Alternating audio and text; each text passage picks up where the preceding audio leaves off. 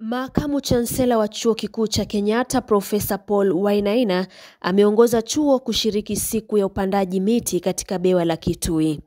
Akitoa miche 3,000 kwa idara ya jeshi la anga iliyopokewa na Luteni Kanali Henry Mwenemeru, Profesa Wainaina alitangaza kuwa wamepanda miti 10,000 Kitui. Kufuatia tangazo la waziri wa masuala ya ndani Kithure Kindiki la kutenga siku ya leo kama likizo ya kupanda miti nchini, Chuo Kikuu cha Kenyatta kimejiunga na taifa katika zoezi hili kama njia ya kuonyesha uzalendo kwa taifa. Sawa na bewa la Kitui, shughuli sawia iliendelea katika bewa kuu chuoni Kenyatta. Kila chuo Kenya kinatakiwa kupanda miti takriban 90,000 kwa mwaka.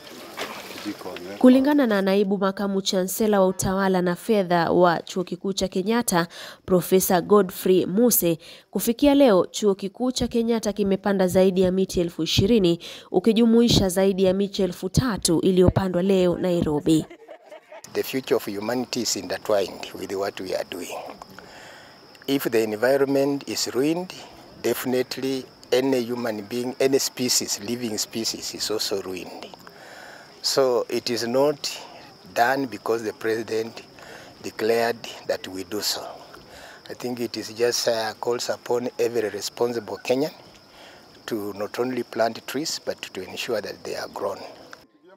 Profesa Kamau Mbugwa wa idara ya sayansi ya mimea Chuo Kikuu cha Kenyatta alisisitiza umuhimu wa miti katika mazingira.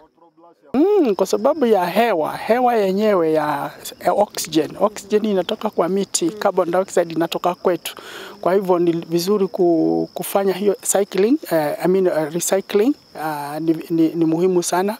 Tena hata kwa kufunika udongo, kuna mambo mengi sana tunaweza kusema juu ya miti. Miti ni muhimu sana kwetu, hata kujenga, kwa chakula, kwa umuhimu wa kama asali.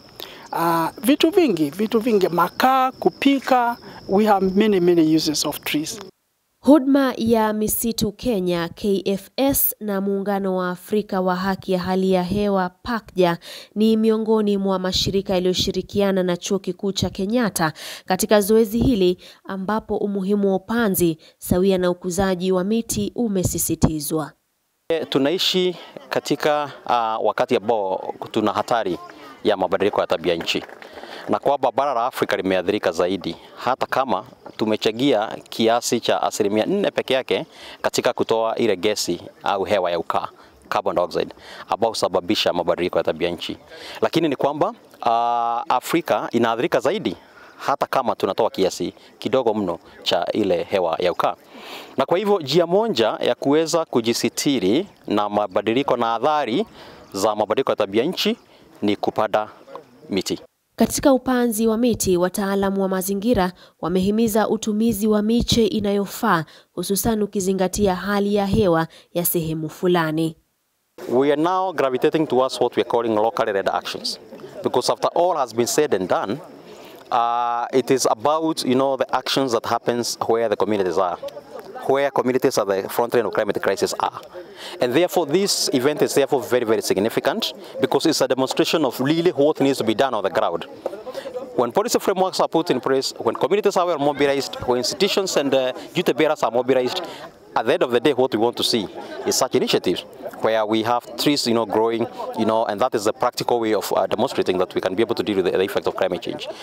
Wakiongozwa na rais wa muungano wa wanafunzi Chuo Kikuu cha Kenyatta Bonaya Rovers, wanafunzi wa chuo hiki walijumuika pamoja na wahadhiri wao kupanda miti. Ile initiative ambayo rais wetu Mheshimiwa Daktari William Samoei Ruto akonayo kupanda miti 15 billion katika nchi hii tumeitekeleza, na hata sisi tumesema angalau katika Kenyatta University tuchukue hata bilioni 2 tuweke hata sisi kama wanafunzi tuseme tunajitekeleza na tunajikakamua katika ile upanzi wa miti hii. Our VC saw it prudent to engage all staff and students to come together, plant trees for a better future. And I think it's a good initiative because we all have one planet and we have to take care of it because it takes care of us. And I'm also here to plant trees because it's a good way of conserving our environment, to ensure that our atmosphere is fresh and things such as global warming are reduced. Ili kupunguza na kukabiliana na mabadiliko ya tabia nchi, wito umetolewa katika mataifa yaliyokuwa kutenga na kuwekeza fedha za kusaidia katika mchakato huu. Caroline Kimwele, KUTV.